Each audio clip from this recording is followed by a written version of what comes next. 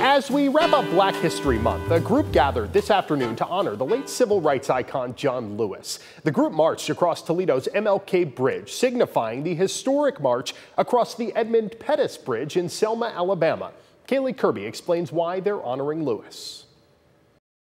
There's systemic racism everywhere. So if this march is going to let other people see we're for real, no more, then we'll march all night.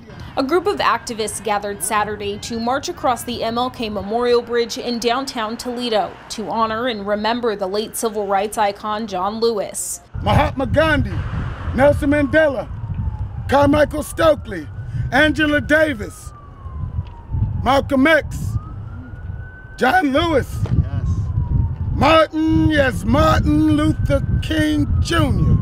The organizer, Michael Hochanadel, believes Lewis is already fading out of the public's consciousness.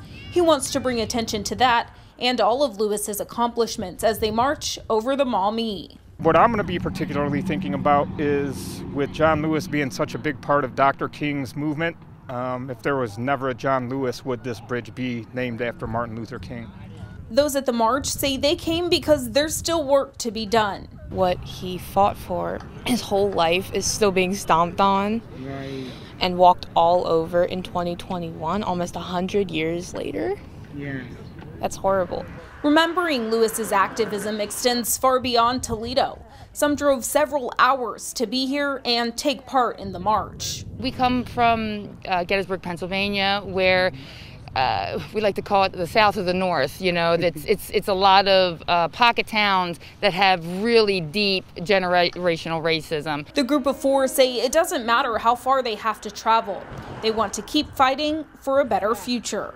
We will go anywhere we are called for injustice and representing the call to fight against it. The march organizer says he would like to make this an annual thing to keep Lewis's memory and achievements alive. No justice! No peace! No justice! No peace! Reporting in downtown Toledo, Kaylee Kirby, WTOL